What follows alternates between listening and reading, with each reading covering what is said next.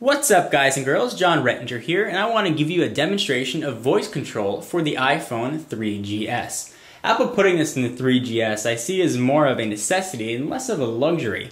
The iPhone 3G and the phone that preceded it, the original iPhone, lacked voice control. So when you were dialing a phone number when you were in the car, you had to unlock your device, go to your phone, look in your contacts, or go to your favorites. It was quite a few steps to get to your phone. All the while, you're taking your attention away from the road, regardless of whether you're using a Bluetooth headset or speaker. So Apple putting voice control into this was absolutely fantastic.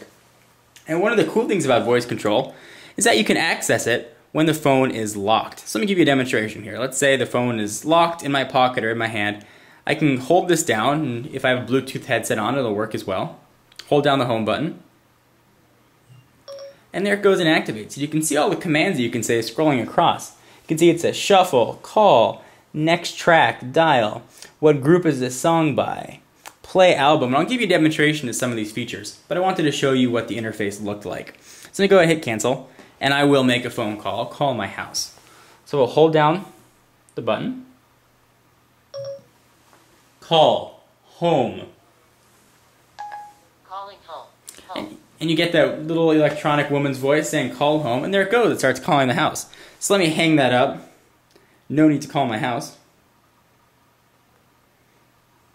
And let's go back to voice command.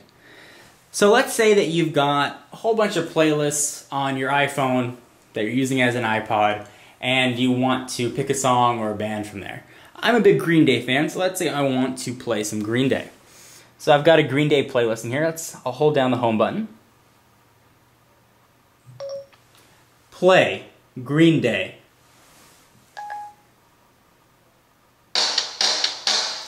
And there it goes, it starts playing Green Day. Hit the iPod, you can see it's now playing, I'll pause it, playing 21st Century Breakdown. Let's say I don't want to hear the song Know Your Enemy, I want to go to the next song in my playlist. Hold down the home button. Next song. No music is playing. Do you want to play music now? Yes. Yes. Had to get closer to it. So I had turned off the...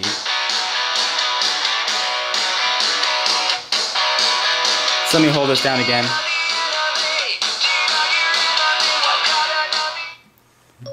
Next song.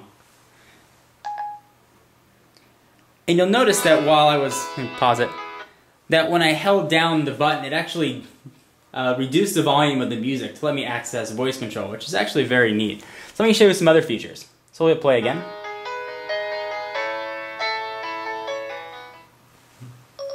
Shuffle. Shuffle on. And it'll start now shuffling every song, which is kind of neat. So let me show you something else. Let's say you hear a song and you want to know who it's by.